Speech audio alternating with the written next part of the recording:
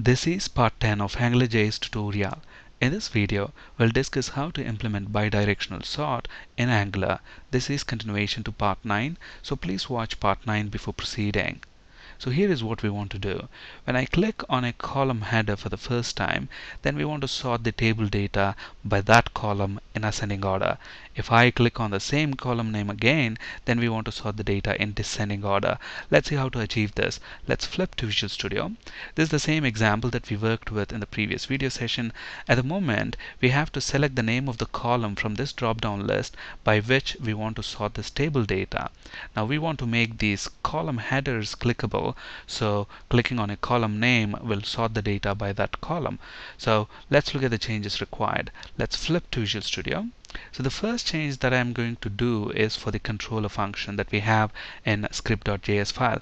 At the moment, to the scope object, we have attached this employees array, and we have also attached a property called sortColumn, and we have initialized that to the name property of the employee object. So in addition to the sortColumn property, I'm also going to attach another property, and I'm going to call it reverseSort. That's going to be a Boolean property, and I'm going to initialize that to false. And to the scope object, I'm going to attach another variable. I'm going to call this sort data.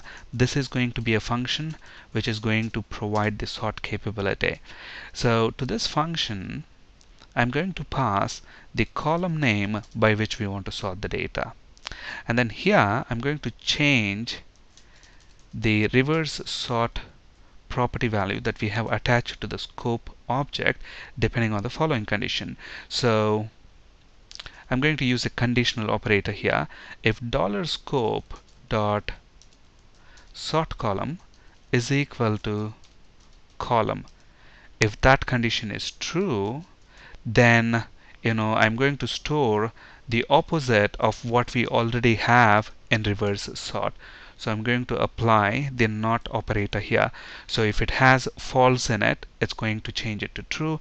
If it has true in it, then it's going to change it to false. Okay. Else, I'm going to set that to false. In a bit, you'll understand the use of this reverseSort property. And then $scope dot sort column equals whatever column we are passing into this function. And I'm going to attach another property, and I'm going to call this get sort class. Again, this is going to be a function. Even to this function, I'm going to pass the column name by which we want to sort the data. And here, I'm going to check if $scope dot sort column is equal to column. If that condition is true, I'm going to check return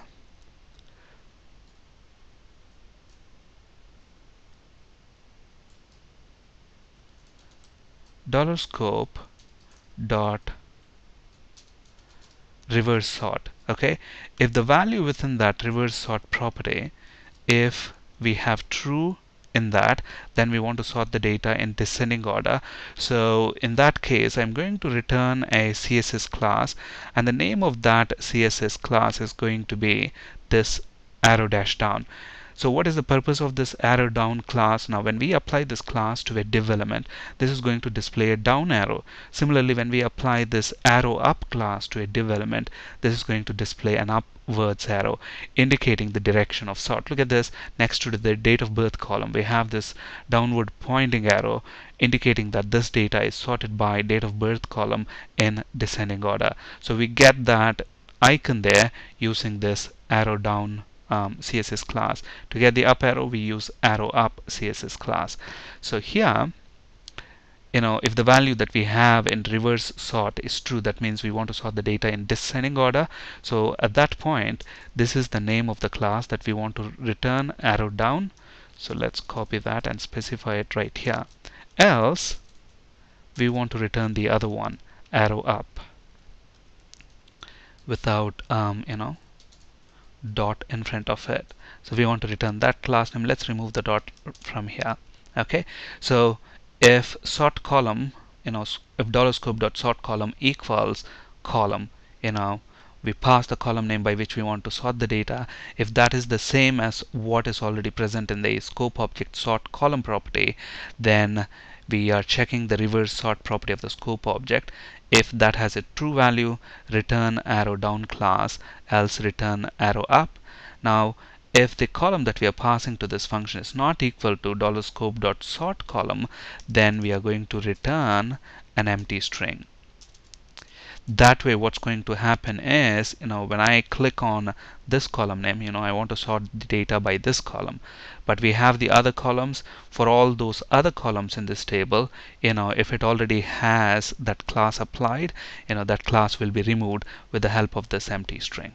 Okay, that way this icon will ever be present only on one column, the column by which we are sorting the data, either in ascending or descending order. Okay, so that's what the sort class function going to do. And sort data, all this is going to do is set the relevant properties on the scope object. So it's going to set reverse sort depending on the value of the column by which we want to sort the data.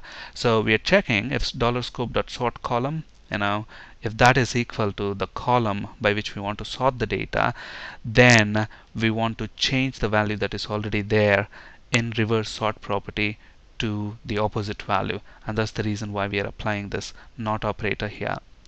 If this condition is not true, then it indicates that we are sorting by that column for the first time. Okay, so at that point we want to sort the data in the table in the ascending order, hence we are setting reverse sort to false.